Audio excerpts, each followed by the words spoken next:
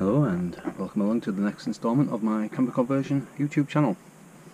Now this video is going to be prepping this Ford Connect that I've pretty much finished converting into a micro camper van, ready for a paint job.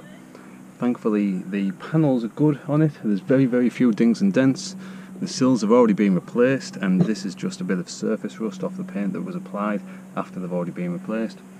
So I'm going to be grinding these back and just applying a layer of primer just ready for paint. It's going to be the same on the other side, and again then just taking care of any daft little rust scabs that I can see. But there's very few. As I say, there's one there, tiniest of spots there that I might just knock straight back. Little bits there just by the door as well, but that's minimal. Again, it's just all surface stuff. Same on the other side. I've already got a replacement bumper. There should be a video on my channel showing how I've replaced that one. If it's not on already, it'll be on there soon. On the passenger side, again, it's pretty much the same on the sill. It's been replaced, so it's just going to be tidying up all of the replacement work that's already happened on it. Just to get it ready for paint. And then I'm just going to be taking care of a few little dings here and there that are around the van. Not much. I've still got a little scratch there on the window just to smooth off that little bit.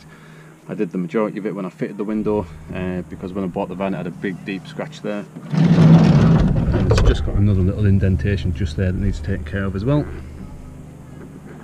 I've already done the roof rust. There should be a video on my channel of that. If there isn't, again there will be soon. But the roof itself was absolutely pitted with rust scabs all the way over it, so that took a hell of a lot of work. That took about 3 days just to get the roof done. Other than that, you've got tiny little dings and smallest stuff like that. There's another one here, just smallest of stuff, so that's just going to need a little flat back on the paint, skim over and then try and get it as smooth as possible. The front is okay. I've took the covers off the wheel arches. The wheel arches themselves are okay as well. So I'd say it's more just a case of tidying up the sills, just filling in a couple of tiny little dings, and then giving the whole van a flat back ready for a paint job. So I'll get my tools out, get the safety gear on, and get ready to crack on.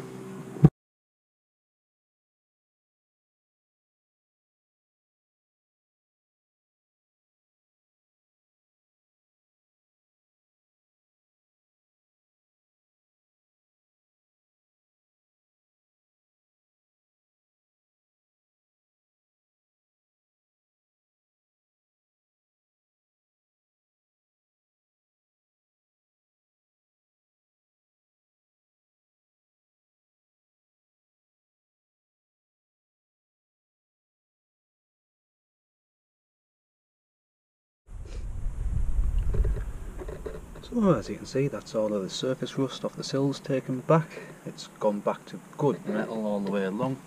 You can see where it's been previously replaced, you can see all the spot welds going along.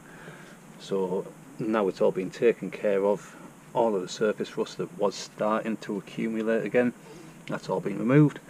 So now I'm going to actually smother the entire sill with some rust converter. Sorry, some rust remover first, then some rust converter.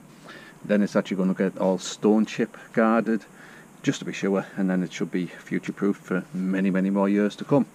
So that's one side all ground back. I'm just going to go and get the rust remover first, and then I'm going to apply that, and while that's doing its thing I'll then crack on and get the other side sanded down. So these are the rust treatments that I actually use. I normally use the Rustins rust remover first. That can really get in and get a lot of the surface pitting back to nice shiny metal, and then just to protect the metal afterwards, then I'll apply some Kurust, which transforms any rust that might still either be remaining, or it's like if that has deep pitting that the rust remover hasn't been able to get at, the Kurust should then transform it back into a more solid metal and slow down, if not stop, the rusting altogether. So I'm going to get this applied, and hopefully by the time I'm finished the sill should look pretty much as new.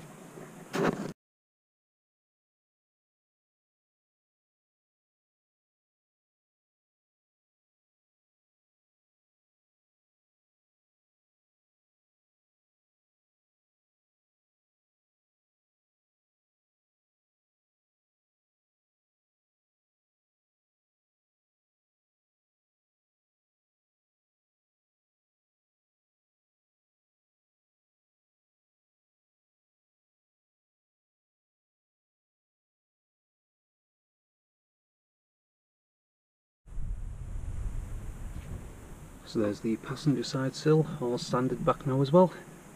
You can see little bits of pitting inside it, so it's a good thing that I'm treating it now, otherwise it would have just started to eat away over time. And then it would have just been a case of getting them replaced all over again, maybe a couple of years down the line if that. Hopefully by doing this and giving them a full rust treatment and then a stone chip protection as well, this should protect them for many more years to come, rather than just leaving them as they were. So while I've been grinding that one, the rust remover's been doing its stuff on the driver's side, and as you can see, anywhere that was showing little bits of pitting and brown is turned black. That's what the rust remover should do. It should remove it all off and then give it a wipe over with some white spirits, which I'll go and do now, and then it'll clean it right up. But then, just to be doubly triply sure, I'm going to be using some Kurust on it as well, get that smothered on, and then once that's actually had a chance to cure, that's when the stone chip will get applied. So I'm going to clean all this Rustins off on this side, get it applied on the other side, and then we'll get around to some Kurust as well. So I've wiped off all of the Rustins now, so now it's time to apply some Kurust. Again, empty it out into another container and just apply liberally. This stuff needs to cure for about 3 hours, then it's okay to paint. So I'll get it applied now, and hopefully I should be able to get some paint applied later on.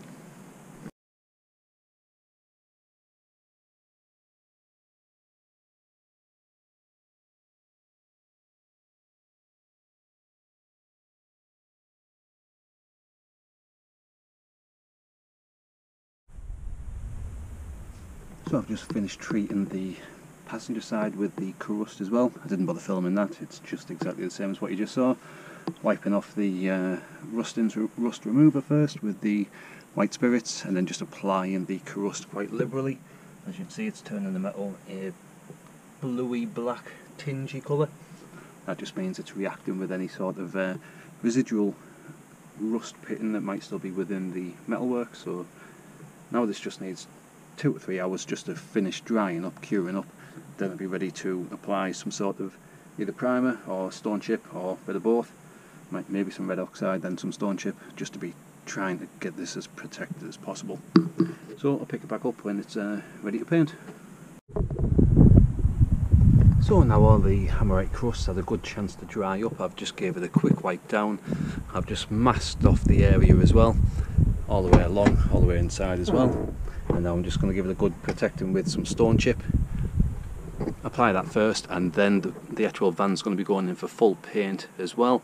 So once the paint's been applied over the stone chip as well, then that means the sills should be fully protected for many more years to come. So I'll get some of this applied.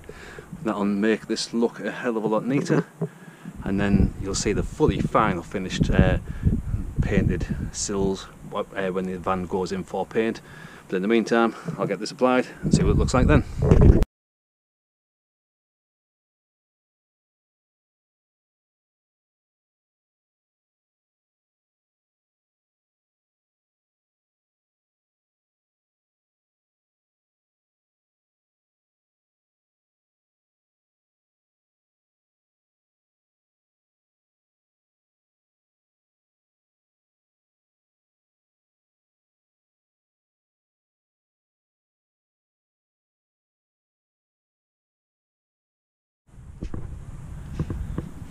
Right, so I've just been round and done a second coat with the stone chip as well. Didn't bother filming the second coat, just exactly the same as the first, all the way around, sills and underneath. I managed to do both sides and underneath out of the one can, so that's not too bad either. But as you can see there, it's made a hell of a difference compared to what they would look like before I started any sort of restoration on them. As I said, the metal itself was always good, it was just flaking paint. It was making it look really scruffy, a lot worse than it actually was. No metals had to be replaced, it's just been a case of grinding it all back to good metal, giving it some rust treatment. Now it's had the stone chip, and as I said, the van will be going in for paint shortly as well, so after that's been applied over the stone chip, you won't even be able to tell that it's all been recently repaired. So I'll just show you the other side as well. Obviously that's why the arches are off as well. There we go, there's the passenger side as well, and underneath. He's just smartened it all up. It's made a hell of a difference. Made it look a hell of a lot nicer and neater. And I say by the time it's all had its fresh paint applied over it as well, I'm not going to say it'll look like new, but it'll look a hell of a lot better than what it was when I first got the van. So I hope you found this video useful. If you did, please do give it that good old thumbs up. Have a look at my channel. There's loads of videos on my channel documenting VWT4, Daihatsu Hijet, this Ford, there's going to be a T5, another Hijet. So loads of content, loads more content to come as well. So hit the subscribe button if you haven't already. And say, give the video a good old thumbs up, and I'll see you in the next video. Thanks for watching. Cheers.